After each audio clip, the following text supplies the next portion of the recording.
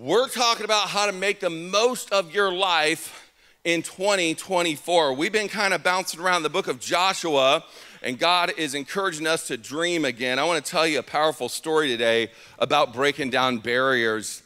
There's a young 9-year-old boy who wanted to be an NFL player. He drew a picture of himself at 9. Wasn't that great of a picture, but at the bottom, he put this phrase, best safety in the NFL.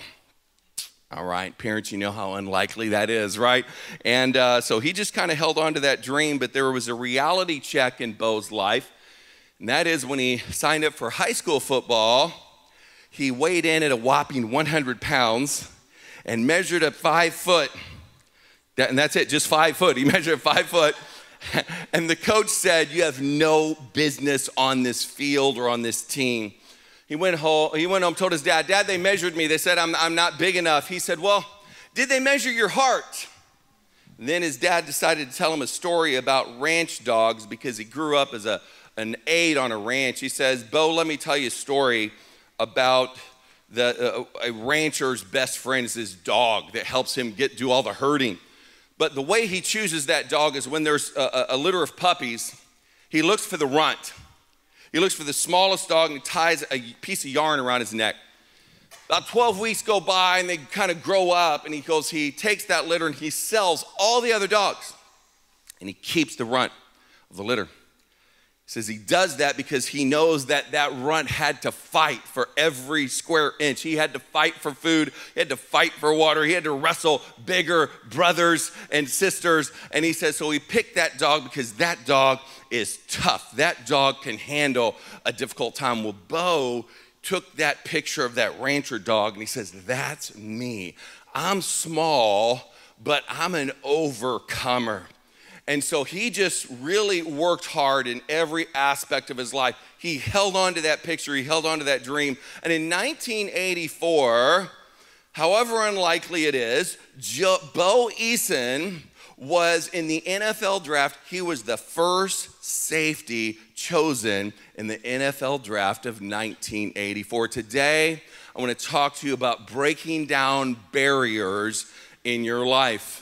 In Joshua chapter 6, we're going to look at a famous story called the Battle of Jericho, right? And here's how it starts. Joshua chapter 6, verse 1, the gates of Jericho were tightly shut because the people were afraid. Nobody was going out. Nobody was coming in. How are we going to get them walls down? We're going to pull 3 principles out of this story that I got to tell you, in the 9:45, I just felt like people were hearing these things and it was just going off, igniting on the inside of them. One guy told me after service, man, I brought my friend because I thought, man, they really need a word today. He goes, it was me. And so I want you to pray. I'm going to pray. I believe God's going to speak to some people here in this service today. Can we do it together? Lord, we know you are so awesome. You are so great. Worship was so great today. We love lifting up the name that is above every name, that at the name of Jesus, every knee will bow and every tongue confess that you are Lord. I pray today that you open our spiritual eyes and our spiritual ears. God, we're so desperate. We need you. Give us vision for our lives. Let your word transform us today. In Jesus' name. And all God's people said, amen. I don't know what your walls would be like Jericho. I don't know what your strongholds would be in your life. Maybe for you, it's fear and worry and anxiety that just kind of grips you.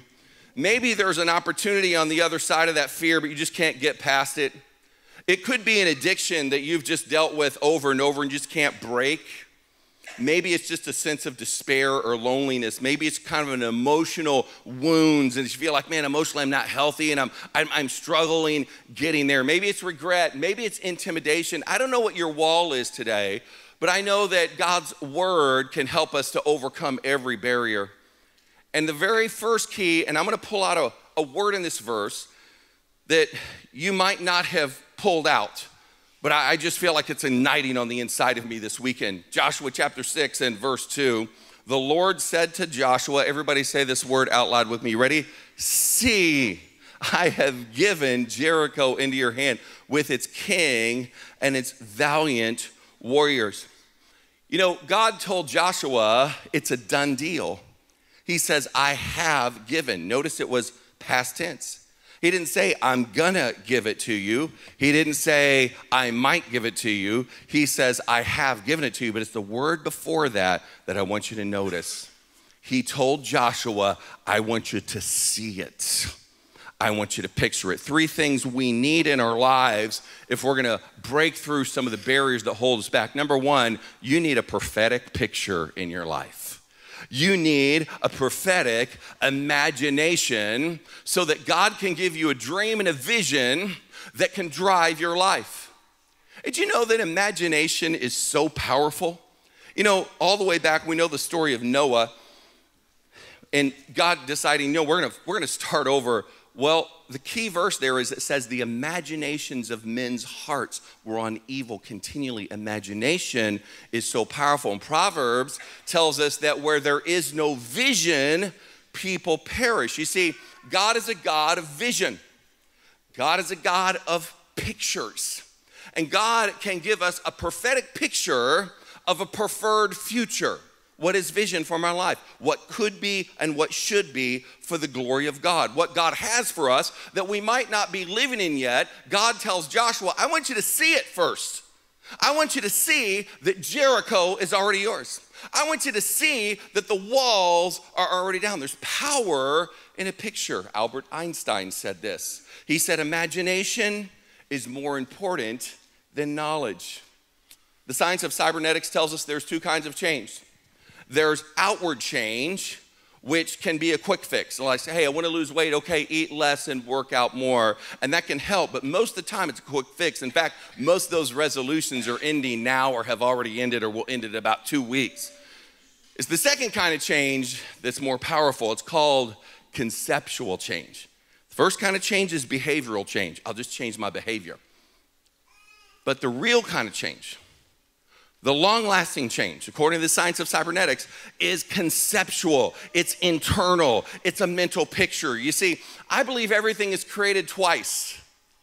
It's created first on the inside. It's a mental picture, and then it comes to the physical, to the external. Think about it. Everything in this room was created twice. It was an idea in somebody's mind. Your iPhone was an idea. It was a picture. It was on the inside of someone who invented it, and then it became a reality.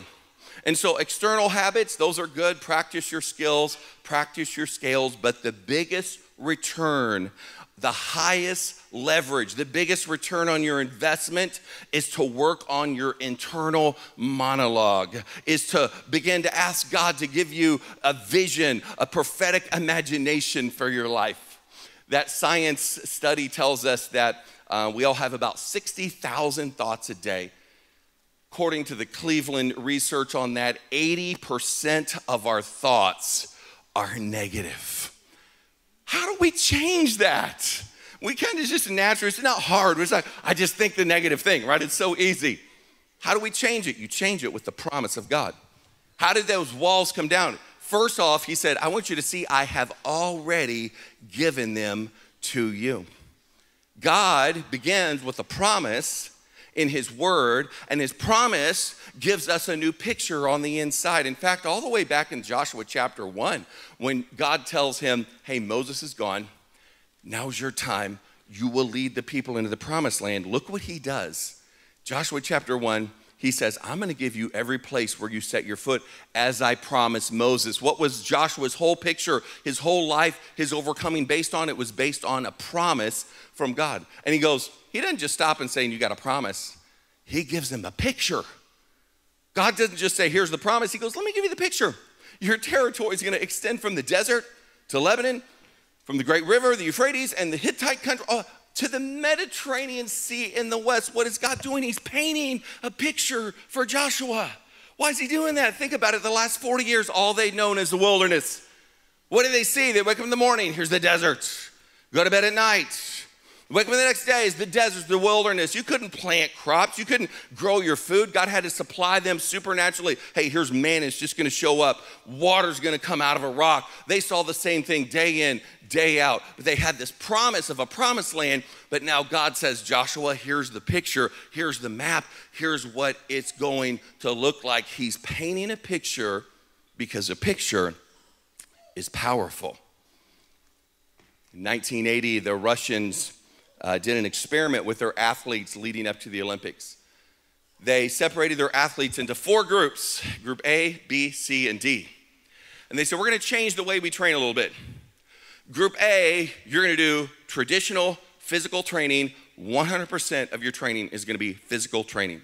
Group 2, we're gonna do 75% physical training, 25% mental, internal training. Group C, 50-50. Group D, these are world-class athletes. You're gonna do 25% physical training, and you're gonna do 75% internal mental training.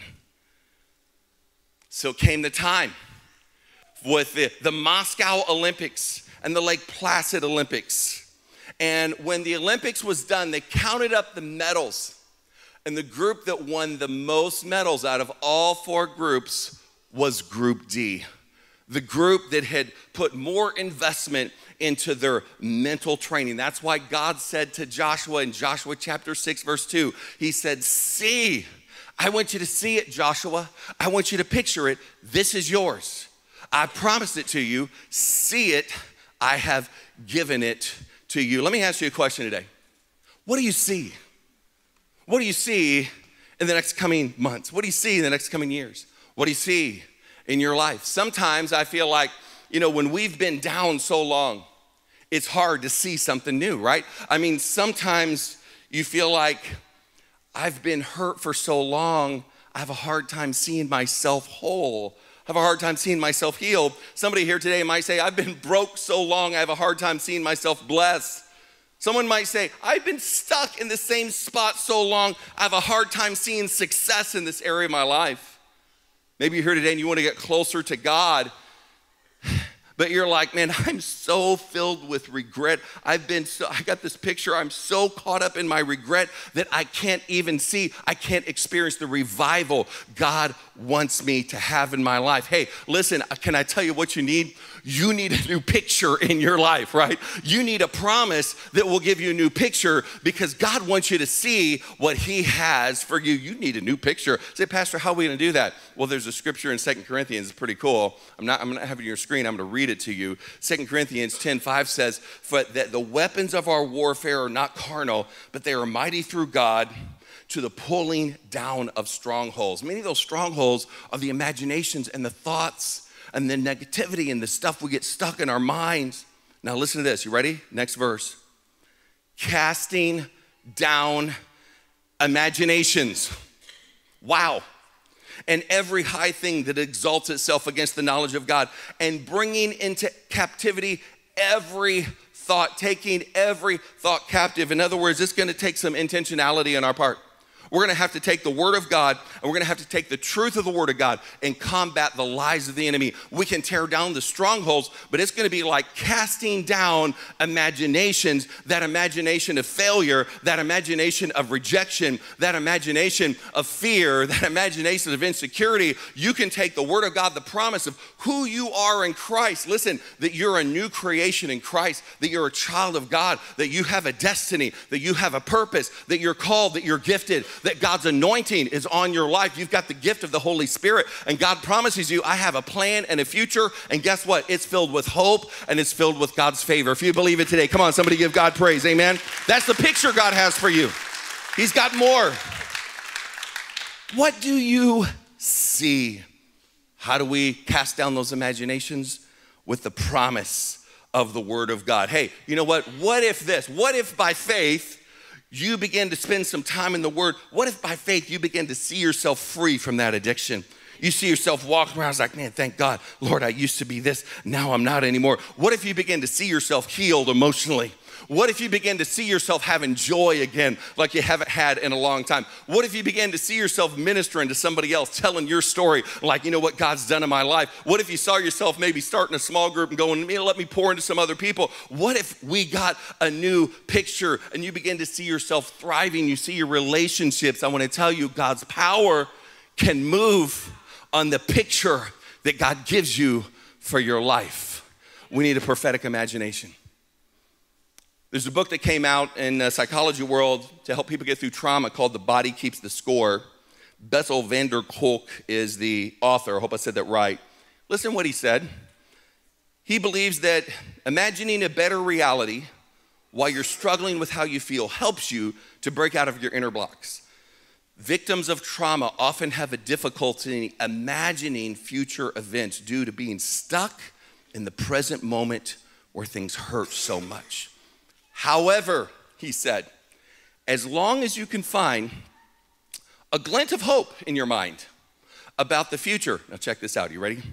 And can draw a better picture of it, you are more likely to overcome yourself and your traumatic event. Wow, that's powerful. I heard of a doctor named Vera Freiling, and as a teenager, she was a Jewish teenager. She was on the run of the Gestapo during the Holocaust. She was kind of living underground and trying to hide. And she said while she was hiding from the Gestapo, she imagined her life in the future. It's what gave her hope. She imagined that she was a doctor, a psychiatrist. She imagined herself being a freelance. She imagined herself overcoming, and she overcame the Nazis and the Soviet army and a bout with cancer.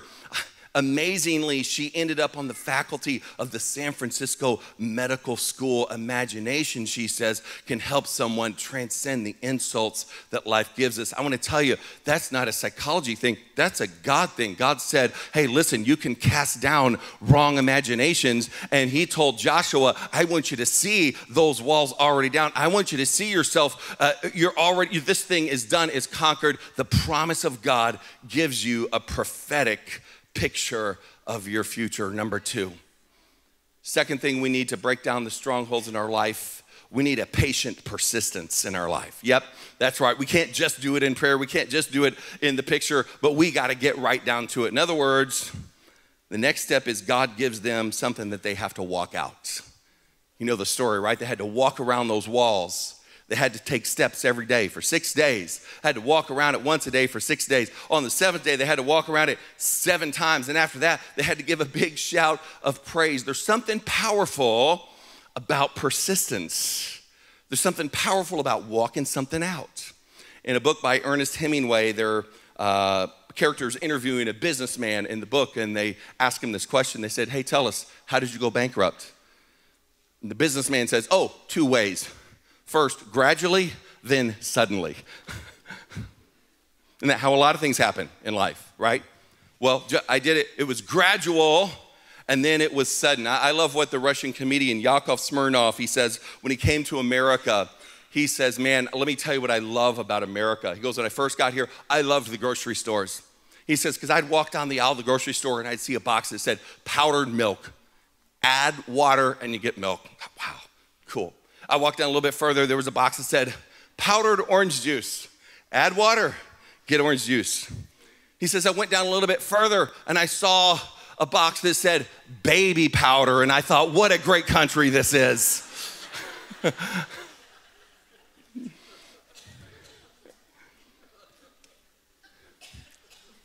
Back in the day when Walmart was blowing up and everybody's like, Walmart's amazing.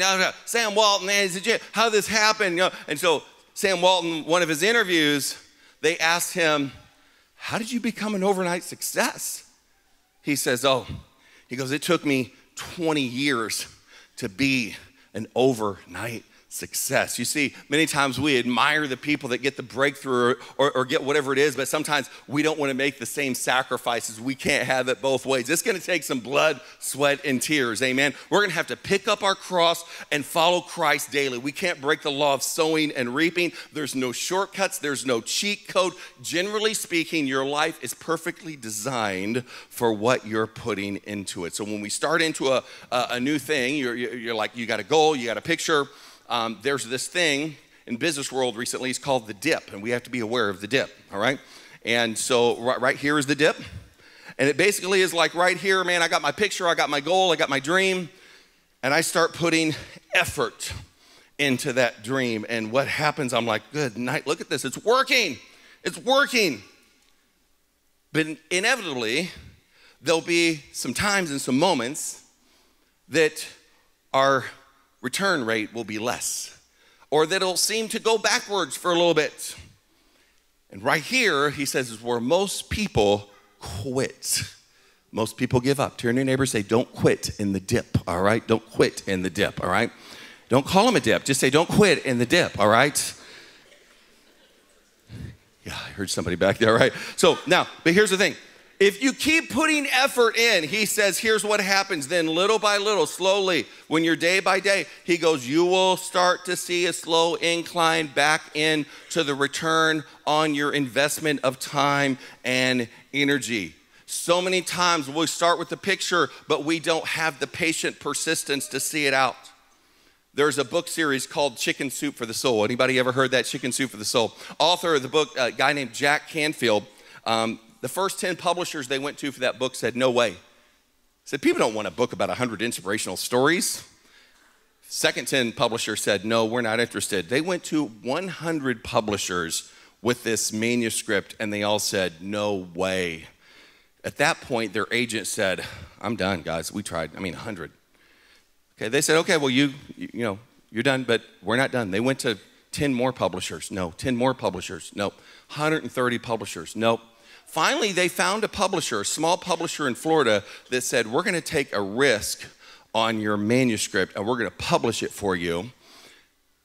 500 million copies later, they're glad that they didn't give up in the dip. Those chicken soup books are everywhere, and I'm sure they're glad they did it. See, every pastor knows what every health club owner knows, that in January, there's like that, man, let's get it going. I got to get healthy. And so, man, they have to buy extra machines for the gym and all that. But a lot of times they lease those machines because they lease them for about 6 weeks because it's going to last about that long. Can I tell you, the people that got healthier last year weren't the ones that started in January, the ones that finished in December. The people that got closer to God in 2023 wasn't the ones that just showed up in January. They're the ones that stayed through December. I'm going to give you something that I give almost every year. If you're here today and you're like, man, I'm getting my life right with God, I'm getting closer to God, I want to get a better picture, then I want to give you what's called the 1-year challenge. And that is, I want you to give it a year. Come to church every time the doors are open. If you miss, just say, man, I'm getting right back the next week. Get in a group, get on a team. Go through our growth track. If you go to Fresh Start, get in everything we do. Give it a full year. And if at the end of that year, you are not closer to God and stronger, I will personally walk you to one of my friends' churches, okay? And so, but I've never had that happen.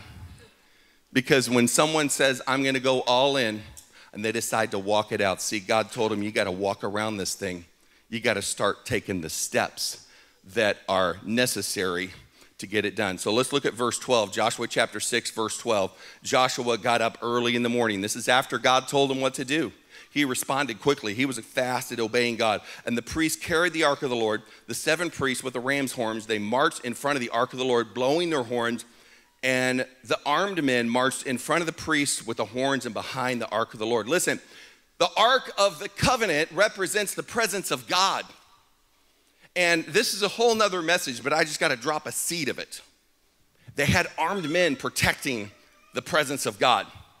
Today, the presence of God is in us. It's in you, in me. We're the temples of God's Spirit. Can I tell you that it's very cool and very necessary for us to protect the presence of God in our life?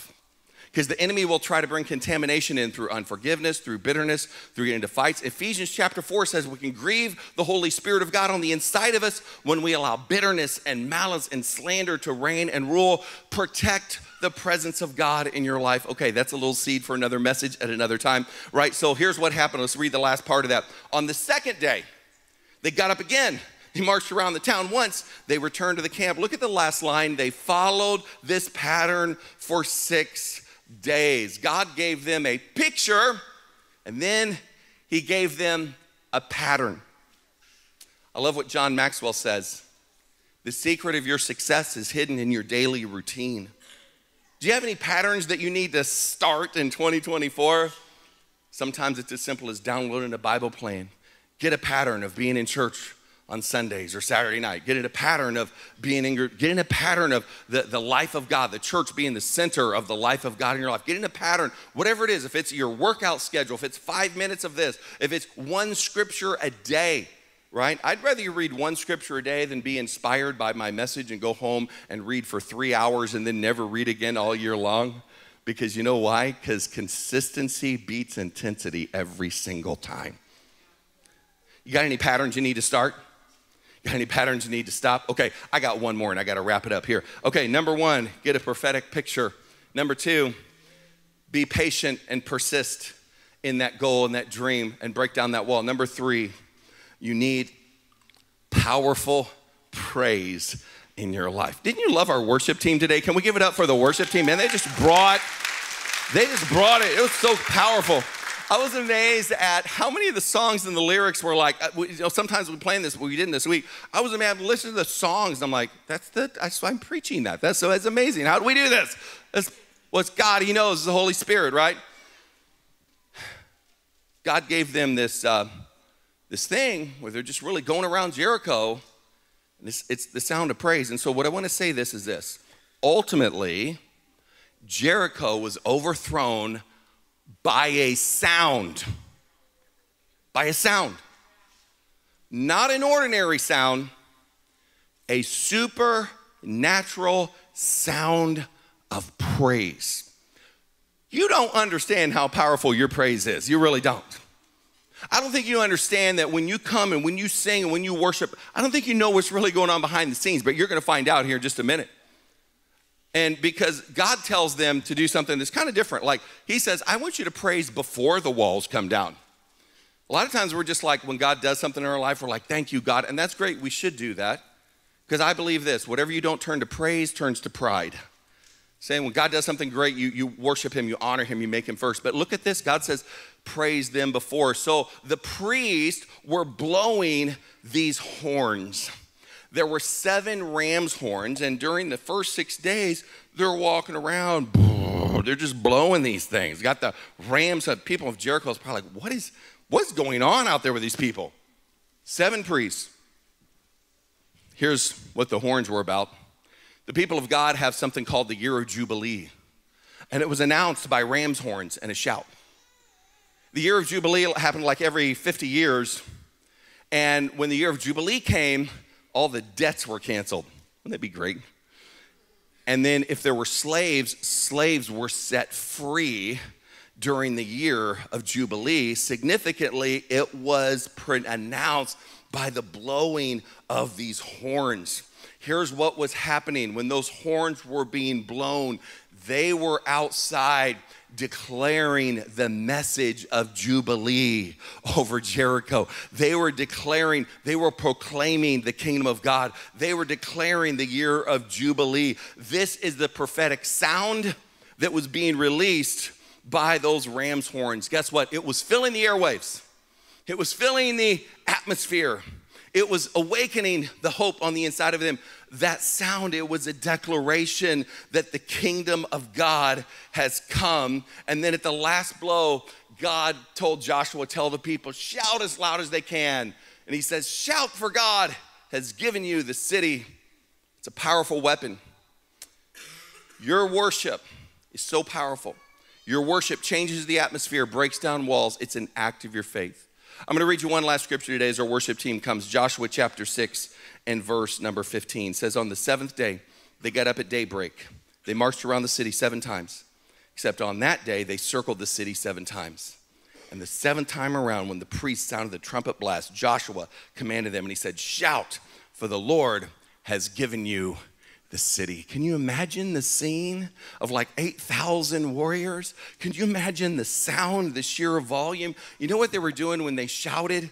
They were saying their amen to God's promise. 1 Corinthians 1:20, that's for us today in the New Testament. It says that all the promises of God in Christ, what are they? Come on, somebody tell me. They are what? Yes and amen. When you sing your praise to God, you're saying amen to God's yes. Bow your heads. I want to pray for you today.